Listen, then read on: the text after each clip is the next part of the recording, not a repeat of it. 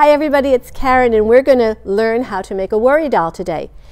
You might have a kit like this at home with supplies in it, but if you don't, the supplies are really easy to get. But if you have a kit, I want you to dump everything out and then I want you to sort it so you can see your pieces. You should have a little body made out of a pipe cleaner. There are some extra pipe cleaners. There are some pieces of yarn that are short, and there's a piece of yarn that is long. I don't want you to mix the long one up with the short ones because they're for different things. You're going to have material that has a hole in it, and you're going to have material that is solid that does not have a hole in it. And I'm going to show you what to do with all of those things to make your worry doll. So, take one of your short pieces of yarn, and I'm going to hold my worry doll upside down, and I'm going to thread that yarn through the head like I was threading a needle. And then I am going to take the two ends and match them up so they're even. And then I'm going to tie a knot. And when I tie the knot, I'm going to make sure that the knot part is right on the doll's head. So your worry doll now has two strands hanging down from it, and this is going to be the worry doll's hair. I have already added all of the pieces, so you're going to add all of the pieces of short yarn to make hair. Some of you in your kits are going to have 6 pieces, and some are going to have thick yarn and you might only have 4 pieces. But you're going to make sure you put all the hair on your worry doll first. Okay? And later if you want to trim the hair you can, but I like long hair on my worry doll. Then you're going to take your long piece of yarn. Again, I'm going to hold my worry doll upside down because otherwise the hair gets in my way. And I'm going to take the long piece of yarn and put it through the head of the worry doll. And I am going to make a little knot, but I'm going to make sure that I still have a very long piece. And the short piece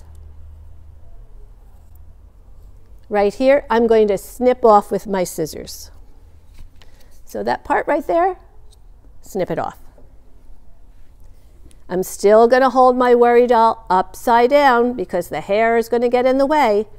And I'm going to take the long piece of yarn and I'm going to wrap it all around the head part of the doll, covering up the hole because this is going to be the face of the doll. You can use all of the yarn. Just keep wrapping it over and over till you use it all up, and that's going to make the face of the doll. When you get to the very end, you just have a little piece of yarn left. You can take a pencil and tuck that piece of yarn underneath the other parts. Now, if you don't have a pencil and you have a glue stick, you could use a glue stick.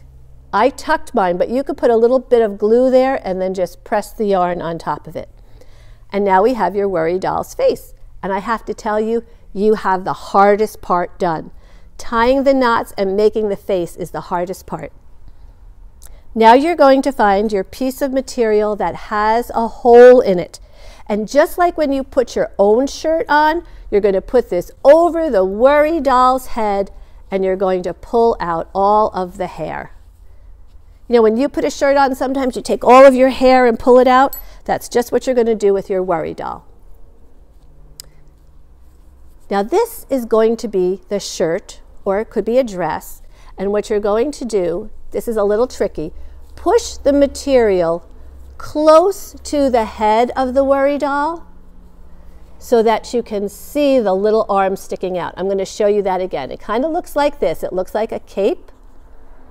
And you're going to take it and push it towards the head of the worry doll so you see one arm. Then take it and push it on the other side so now you can see both arms. And now you have a choice. You could take one of your pipe cleaners and put a belt around the piece of fabric, and that could be the whole worry doll. And that's great. Or you could take a piece of material that doesn't have a hole in it and wrap it really tight around the doll. I like to do it this way just because it gives more color to my doll. And then I'm going to take the little pipe cleaner and I can wrap it around and I can trim it off with my scissors and just tuck it. And if you don't have those scissors, you can just keep winding that all the way around so you have a nice big belt.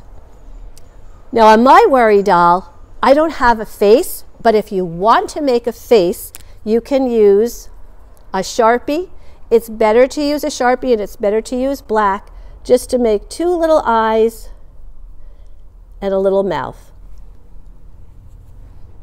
And like I said, if you want to, give the hair a trim or even make it short hair. Remember, your worry doll is your worry doll and it doesn't need to look like anybody else's.